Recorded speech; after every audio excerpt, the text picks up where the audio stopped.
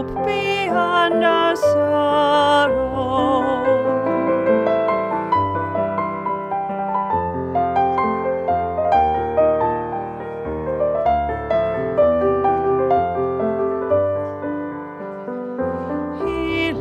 Of our every ill, light of each tomorrow, give us peace beyond our fear, and hope beyond our sorrow.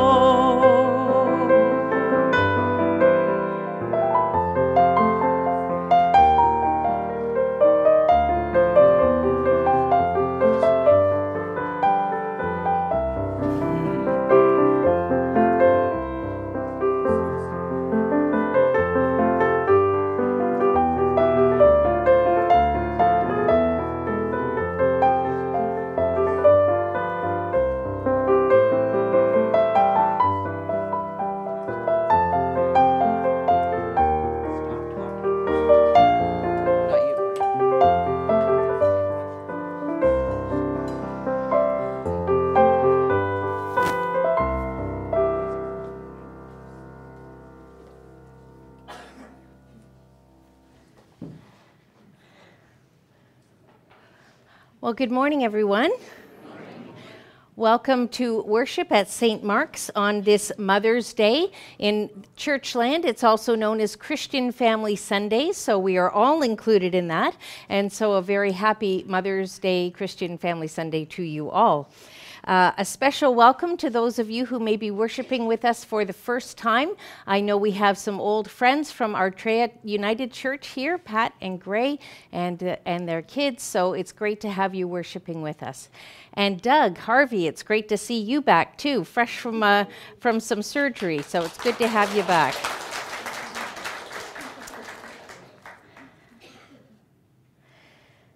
So for all of you who are mothers or grandmothers, or like a mother or a grandmother to someone, I will wish you a very happy day today. Following the service, there are some flowers that are for all the women in the congregation, and the members of the session will be handing them out as you leave.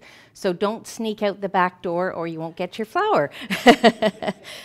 I think it's important to realize that this day can also be very bittersweet as we remember those who long to be mothers, those who are unable to conceive or who have experienced miscarriage, or those who have lost children. This day will be a difficult one for them, and so I would encourage you to remember them in your prayers as well. Here at St. Mark's, we worship on the traditional territory of the Anishinaabeg, specifically the Ojibwe and Chippewa peoples. This land is covered by the J. Collins Land Purchase and Lake Simcoe Treaty 16.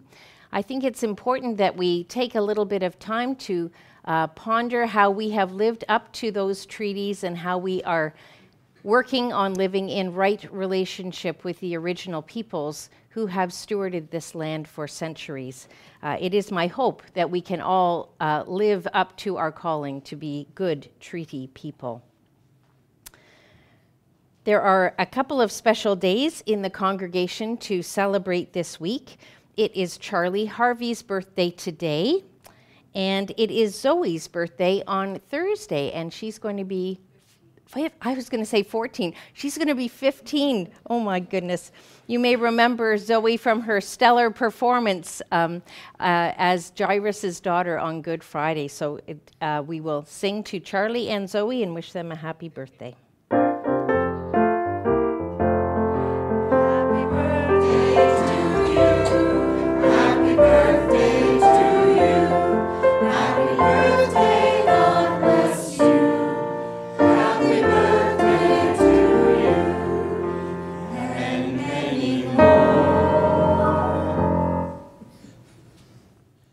This week, Knit One, Pray Two is on Tuesday morning. There's a board meeting Tuesday at 7 o'clock, and the men's breakfast is happening at Barnfield Point at 9 o'clock on Wednesday. And this week, there's no choir practice because Terry's taking a well-deserved week off. I heard that her Hawkstone Singers concert on Saturday night was an absolute smashing success. It was entitled "The British Are Coming." So no choir this week, but they'll be back next week. Irene, are there? Oh, and I wanted to remind you all about our Vacation Bible Camp that's coming up, starting on August the 21st, I believe. There's more details about it on this little blue sheet that's at the front door. If you would like to volunteer, and we can't do it without volunteers, you can sign up on the sheet. It could be to bring snack, it could be to sing some songs, it could be to tell a Bible story, it could just be to be an extra pair of hands for our wonderful crafts that we'll be doing. It's only during the mornings of that week, so it's not too onerous, and it generally is a lot of fun. So I hope that we can have a lot of people make light work. So many hands make light work. So I hope we have lots of people who can volunteer for that week. Are there any other announcements, Irene? We do have registration forms for any. Right. So for any of you who have children or grandchildren or great-grandchildren who might like to come, you can get the registration forms. They're in a packet on the bulletin board downstairs. You can talk to me. You can talk to Irene. You can talk to Lori.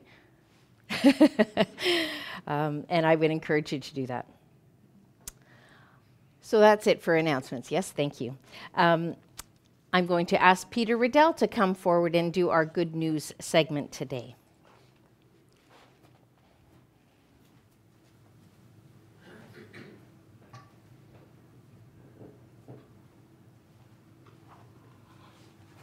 As you know, my wife Dorothy unfortunately had a fall several weeks ago and broke both her hips. That meant we had to enter the healthcare system. And as you had heard, we had heard about many stories about how difficult that system was and how it was suffering from shortages of staff and so on. I want to let you know that in our case, there was a happy story. Dorothy was quickly picked up by the paramedics. She went to the hospital on Friday morning, was in a room on the surgical floor before noon on that Friday, and her surgery happened the following day. The surgeon delayed because he wanted to do some exploring. He had not experienced a double hip fracture, and he wanted to take time to consult with colleagues. And he shared with us on the Saturday morning before Dorothy went in for her surgery that even his senior colleagues had never experienced one of these in their practice. But he did this both on the same day on Saturday, and she has continued in her recovery. The various wards she was in the hospital were well staffed and the staff seemed to be happy. I thought that was a remarkable thing because we hear otherwise. And I've heard in part from somebody the reason for that is the excellent leadership that is being given by the administrator of our hospital. He apparently has made a sea change in the atmosphere in the hospital since he took over responsibility. So that's another good thing to know. Dorothy has now moved out of the hospital into a surge bed. These beds were created during COVID, actually, to take pressure off the hospital. And happily for us, the surge bed is in the building next door to where we live. So it's now very easy for me to go back and forth and participate in Dorothy's life. And on the nice days we've had, I've been able to bring her across to our building so she can visit with some of the people with whom she was living before this all happened. Anyways, I just thought it was good to let you know that, yeah, there are good things happening in our healthcare system, and particularly here in Orillia. Thank you.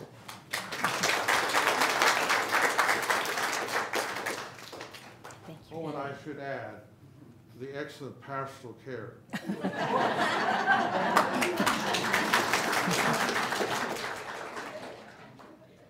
I'll pay you later, Peter.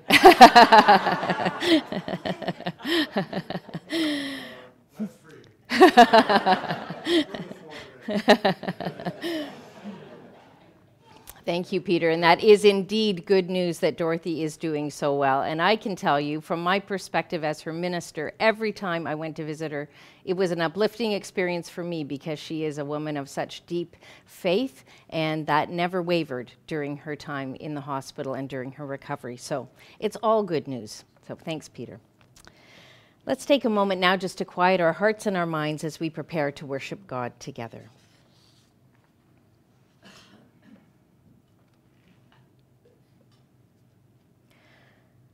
Come and see the works of God, God's awesome deeds among us.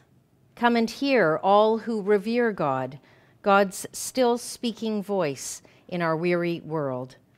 Come and touch the sacred, the extraordinary in the ordinary. Come and let us worship God together. I'm going to invite you to join in singing our introit, Let There Be Love Shared Among Us, which is number 73 in the St. Mark's Songbook.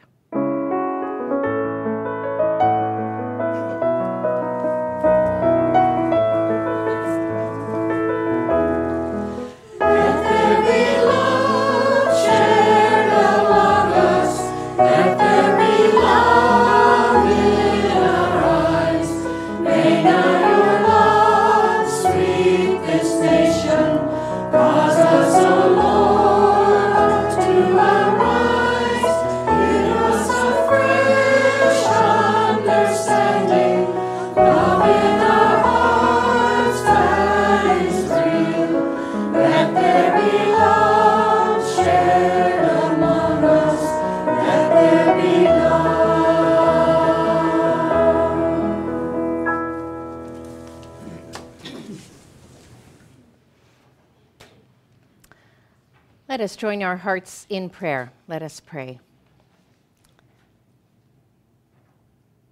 Loving God, we gather to celebrate your presence with us, to offer you our praise and our prayers, our love and our obedience. Through the gift of your own Spirit, you abide with us and in us. We rejoice in your love for us and in the life we've been given through the sacrifice of your Son, Jesus Christ. Open our eyes to recognize your presence here among us. Open our hearts to the love that you have for us. Open our minds to the truth you would reveal to us. All glory and praise to you, O God, now and forevermore. O God, you have placed us here on this earth and sustained our beings through the produce of the land and the cleanness of the air we breathe. You have made us for each to tend and care for the weak, and ensure a just sharing of this earth's resources.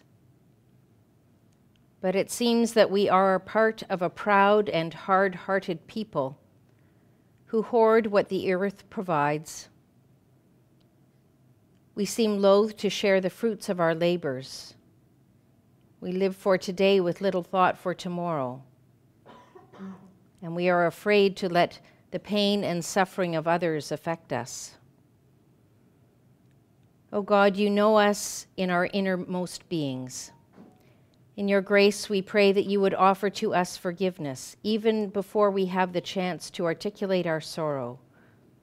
You embrace us in all of our sinfulness, and in doing so, you give us the chance to start again, to learn from the example you have given us in Jesus, who chose the way of the cross, that all might know the depth of your love for all that you have made.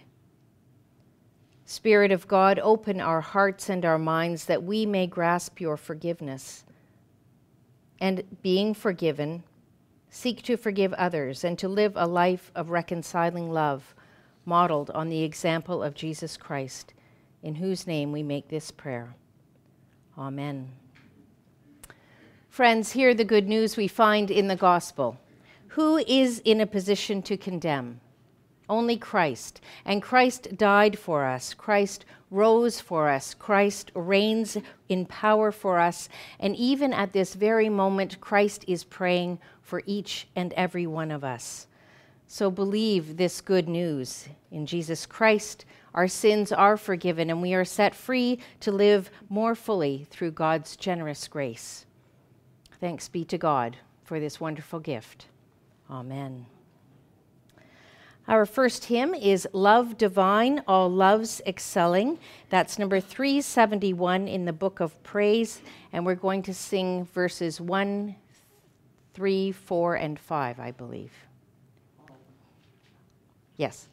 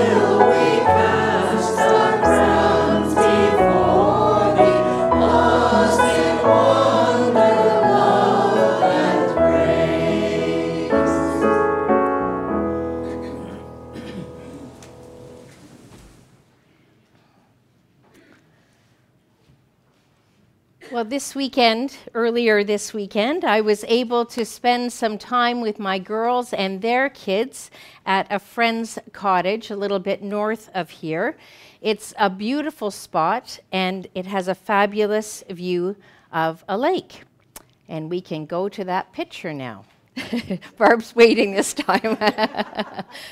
So Friday night, we were treated to this superb sunset. You may have noticed it wherever you happen to be on Friday night. And William, who is 7 years old, we were standing out on the deck looking at this view, taking it all in, and he turned to me and he just had this wonder in his voice, and he said to me, "You mean this is here all the time?" I said, yes, it's here all the time. And he said, wow, it's so beautiful. And he was just in awe. And he was right, because it was beautiful, not just because of the, colors of the beautiful sunset, but because of the nature that surrounded us. And as often my grandchildren do, that got me thinking. And it got me thinking about how many gifts surround us all the time that we just don't stop and notice. We're too busy to notice, aren't we? Not only the spectacular gifts of nature that I particularly enjoy, but other gifts of God. And one of those gifts of God is something that we're going to be talking more about today, and that is the gift of the Holy Spirit, the Spirit who is always with us and always within us. And I wonder how often we think about that or recognize that or indeed give thanks for that gift. But we should, because it is a gift that Jesus himself gave to us, to his disciples, and to all of his disciples, and that includes us. And so I would encourage you to notice and be grateful, certainly for the visible gifts that surround us, but also for the sometimes less tangible and visible gifts that God gives to us each and every day. And I hope that, like William, you will be able to say, wow, this is here all the time, and it is. So let's practice our gratitude. Amen. And our hymn is Savior, Teach Me Day by Day, and perhaps that is what the Savior can teach us day by day, is to be grateful.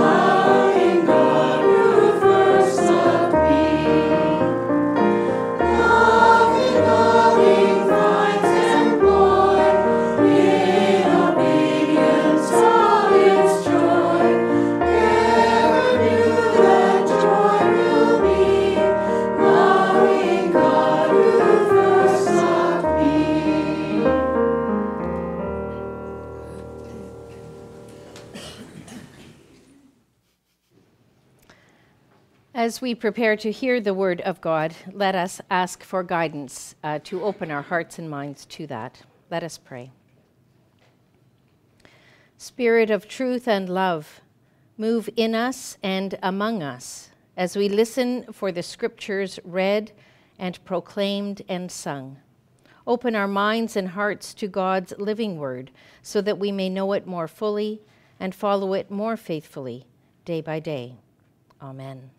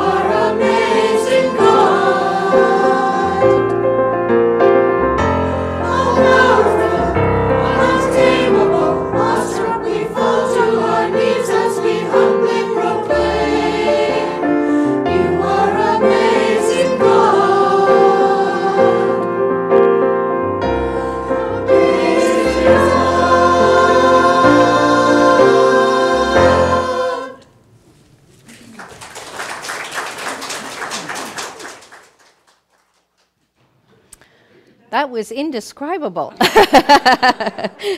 Thank you very much. That was yeah, I know that. We didn't talk to each other before that, so that worked out well. Yes.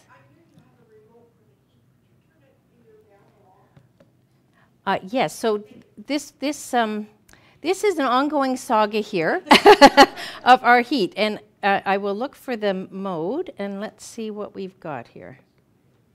Cool. And then, okay, let me know how that goes. I've set it at 74. Do we think that'll be okay, or do we want it hotter? Well, no, I've set it to cool, 274, I think. Again, if I see you taking your clothes off, I'll know you're too hot.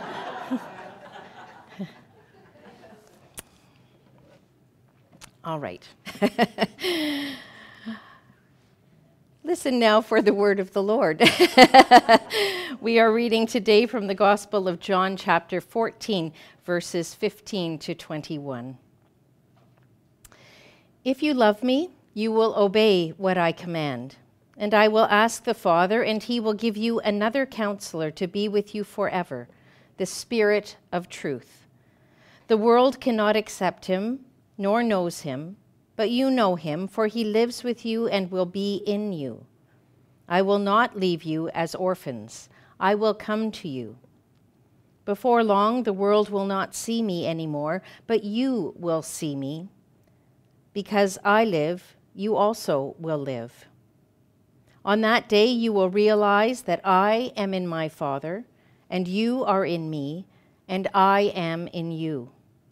Whoever has my commands and obeys them, he is the one who loves me. He who loves me will be loved by my Father, and I too will love him and show myself to him. This is the gospel of our Lord Jesus Christ. Thanks be to God.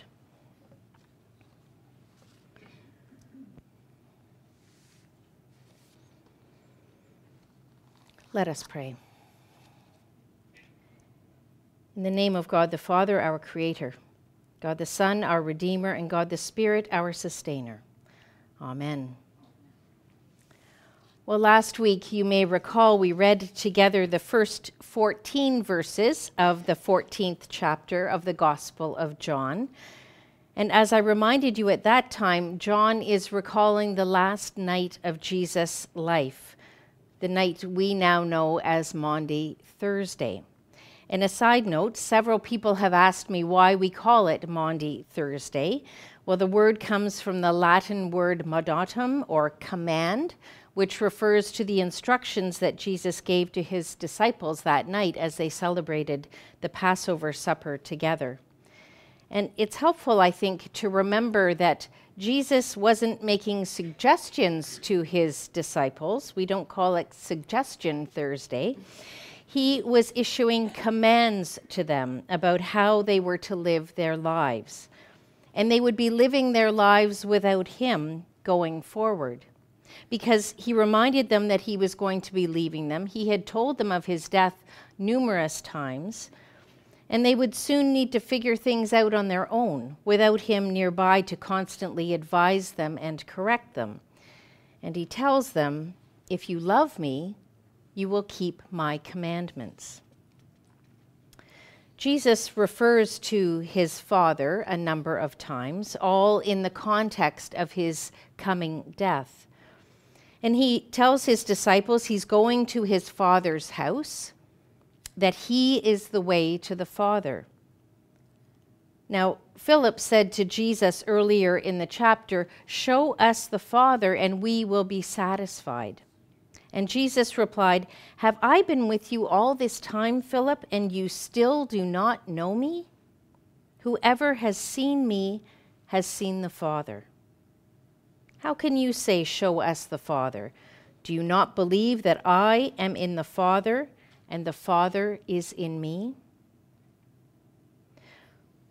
Well, I wonder if Jesus might have been thinking to himself, I am so much like my Father that if he were standing here instead of me, you wouldn't be able to tell the difference between us. What he tells me to say, I say. What he tells me to do, I do. My words are his words. My works are his works. If you've seen me, you've seen him. And if you've loved me, well, you're really going to love him. And perhaps that made the disciples feel a little bit better. I suspect that all the talk of Jesus' imminent death has left them feeling distressed and anxious. And that's all very understandable. Jesus has already told them, if you remember, not to worry, that he was going to prepare a place for them. But they're still upset and they're afraid. And so he tells them that he will not leave them orphaned or abandoned or alone. Instead, he will send to them what has been translated as advocate. And this advocate is the Holy Spirit. Actually, the word that John uses is parakletos. It's often, as I said, translated as advocate, but it can have several different but similar meanings. It's a hard word to pin down. It, as I said, can function in a legal sense, meaning literally one who advocates for you before a court of law, or it could be in a more relational sense by describing one who brings help and consolation and comfort and encouragement. All of these, however, exist side by side with the most basic meaning of the word, which is to come alongside another. To come alongside another. Jesus actually says that he will send to them another advocate who will be with them forever.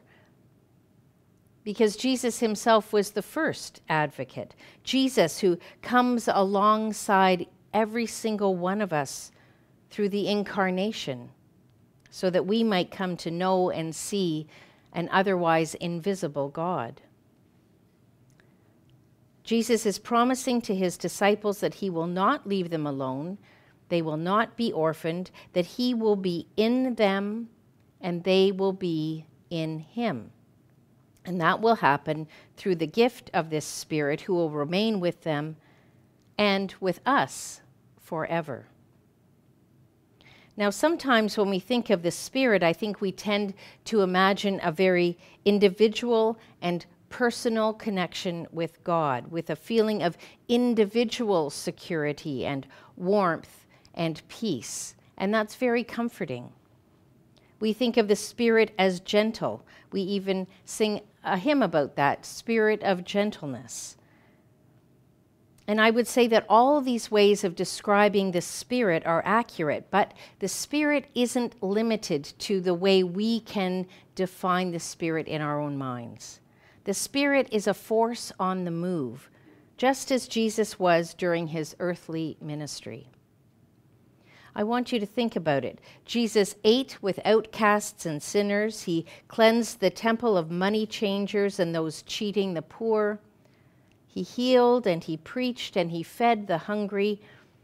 He was a man of action. He was always on the move. He was traveling back and forth between Galilee and Jerusalem during his whole ministry. And I think when we remember that, we can recognize the Spirit on the move among us, of Jesus dwelling in and among us. To have seen Jesus at work is to anticipate the work of the Holy Spirit. The Jesus we see in the Gospels operates not by himself, but in community with his disciples and with the many people that he serves. One commentator, Linda Lee Clater, says, "The story of Jesus is not about Jesus and a single disciple, like some stories of prophets or holy men from other traditions.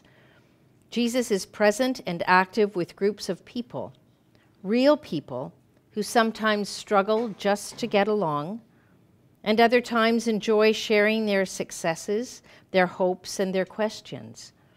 So when Jesus promises to be in his disciples and promises that they will be in him, it seems clear now that he cannot be promising only mystical union with individuals. Everything we know about him suggests someone operating as an active presence in a communal context. Now, I do firmly believe that we are each called to have a personal relationship with Jesus, but I also firmly believe that we are each called to live that out in community. We are called to be with others, to move among them just as Jesus did. We are called to live and to love as Jesus did. And here's how that looked in Jesus' life. Feeding the hungry, not being afraid to touch the leper, healing the sick, comforting the grieving, treating the outcast with respect and care, acknowledging women and slaves as equals. Love in Jesus' life was lived out as service and compassion, recognizing the value of all people, regardless of their social status. For Jesus, it truly was all about relationships. And that is how we are called to live out the love that Jesus promises to us, that he will be in us and that we will be in him, and we will all together be in God. Have you ever considered that perhaps each one of us is being called to be a parakletos to each other by coming alongside one another, not only in good times, but perhaps more importantly in challenging times, perhaps like the times in which we live? Might we in this way truly become a community of the Spirit? Might we in fact recognize that in coming alongside each other, to be each other's advocates, we are loving Jesus most fully as he did by keeping his commandments. I don't think I need to remind you that Jesus had commanded his disciples to love one another just as Jesus had loved them. Now, in addition to showing love as individuals, I believe that we are called to show love as a community of faith. We are called to advocate on others' behalf as a church. We are to preach and teach messages of love. We are to advocate through the hospitality we show to all, and I do mean all. We also show love as a church outside of the church building, being a public witness of God's love. I believe we are called to help to dismantle systems that keep people in poverty by advocating for human rights for everyone. We are called to listen to the people in our own community who have been rendered voiceless in our society. We're called to journey with people as they seek to grow deeper in their faith, in their relationship with God and their neighbor. And as a church, we are called to create disciples of love. Think back to the introit we sang at the beginning of the service. We were asking God that there would be love shared among us. And I think that is a beautiful description of a community filled by the Spirit. Over the last few years, we have lived through a curious time.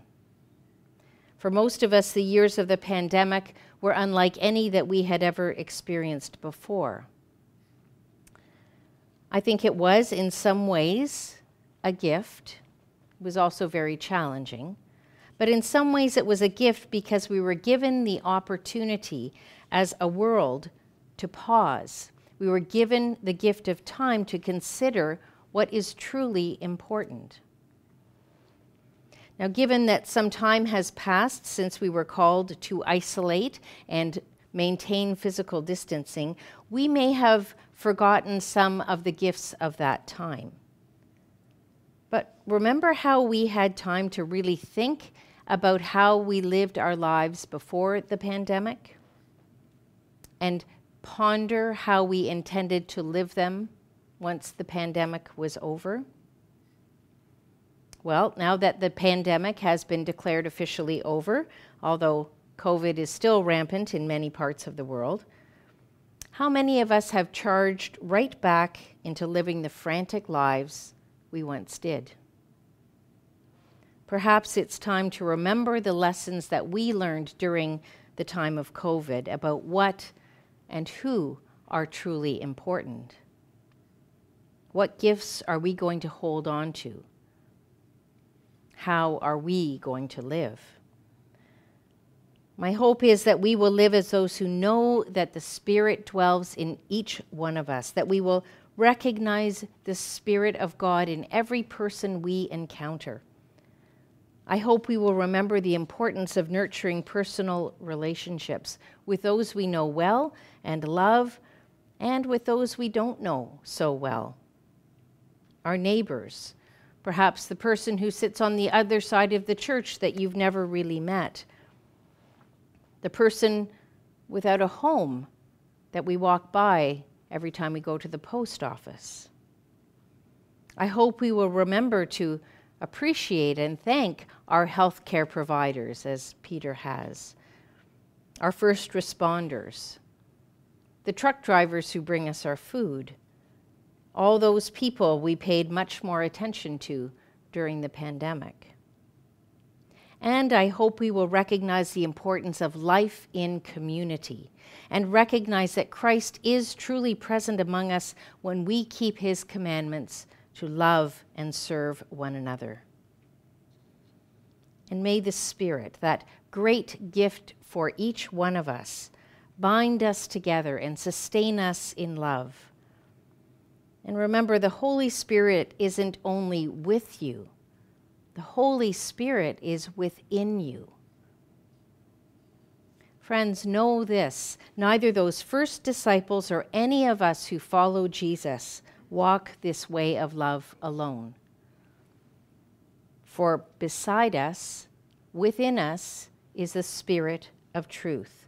And the truly good news is that we do not have to wait until heaven or God's reign comes on this earth to feel God with us, because God's Spirit, that Spirit of truth, is with us and within us even now. Thanks be to God for this gift. Amen.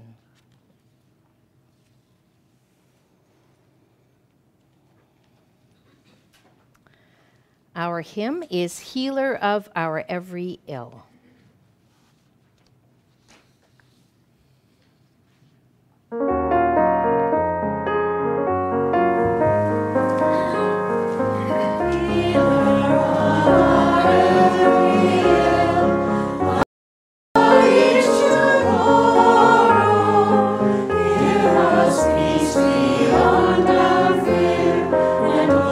Beyond our sorrow.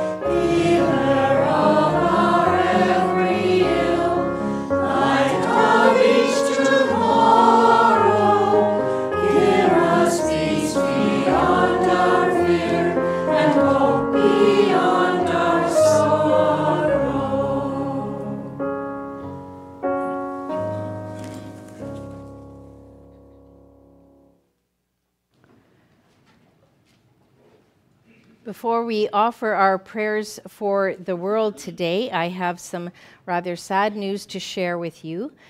Jim and Nancy Hamill this weekend experienced the loss of their great-granddaughter who was still in utero. So our hearts are with you and your family and upholding you at this time.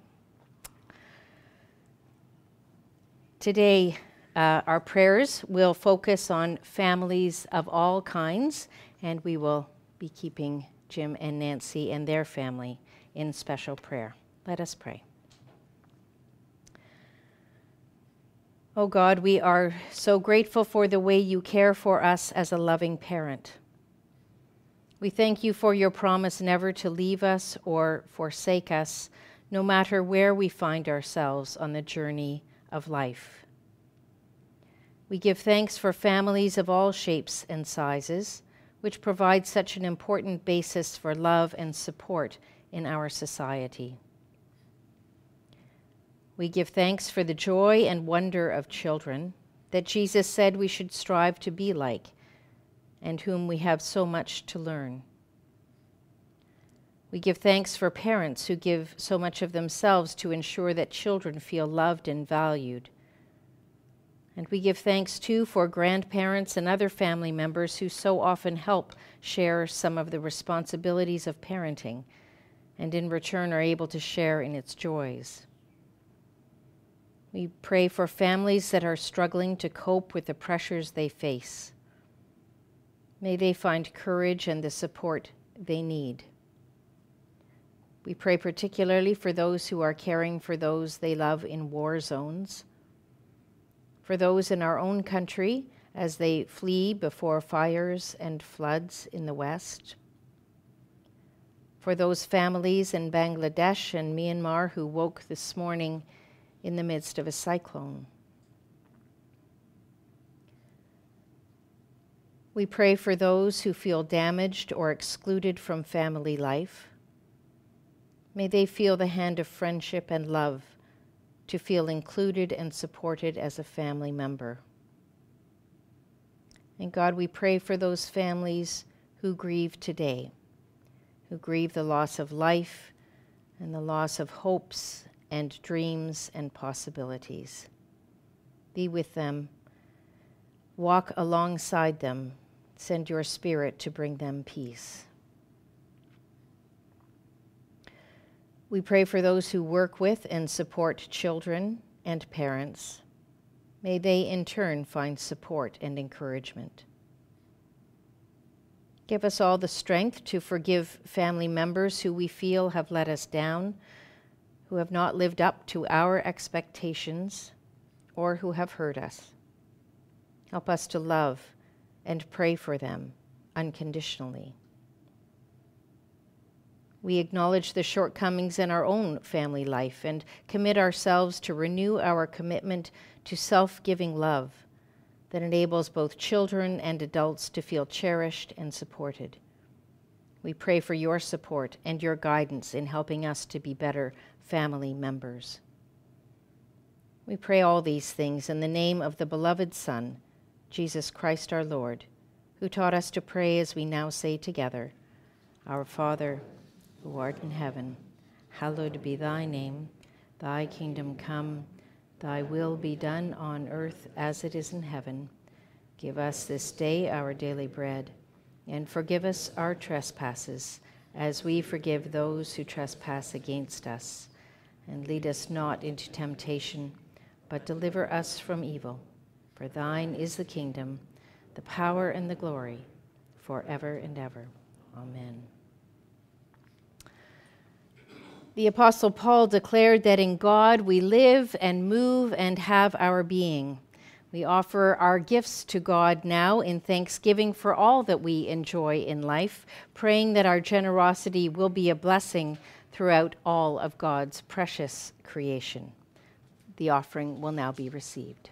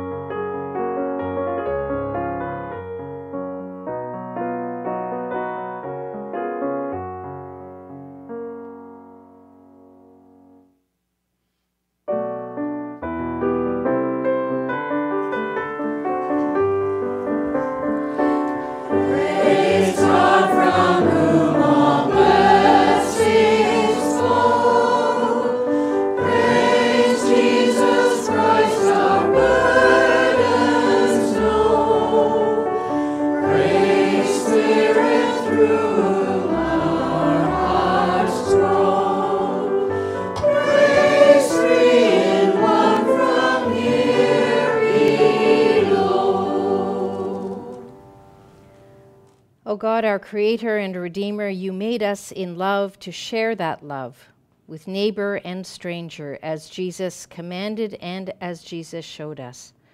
Take these gifts and make them tokens of your love that we can share throughout our community and in this world you love. In Jesus' name, amen. Our final hymn is God of Grace and God of Glory, which is number 490 in the Book of Praise, and this is the one where we're singing verses 1, 3, 4, and 5.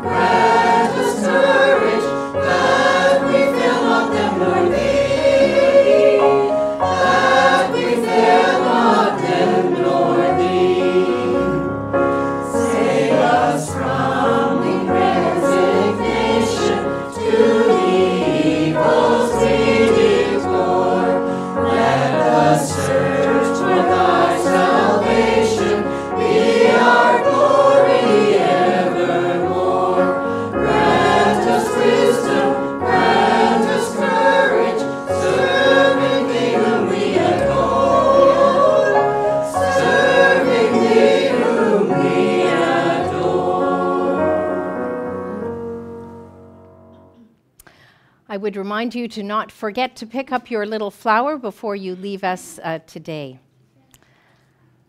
Life is short, and there is not much time to gladden the hearts of those who walk the way with us. So make haste to love, be swift to be kind, and may the grace of our Lord Jesus Christ, the love of God, and the fellowship of the Holy Spirit be with each one of you and those you love this day and forevermore. Amen.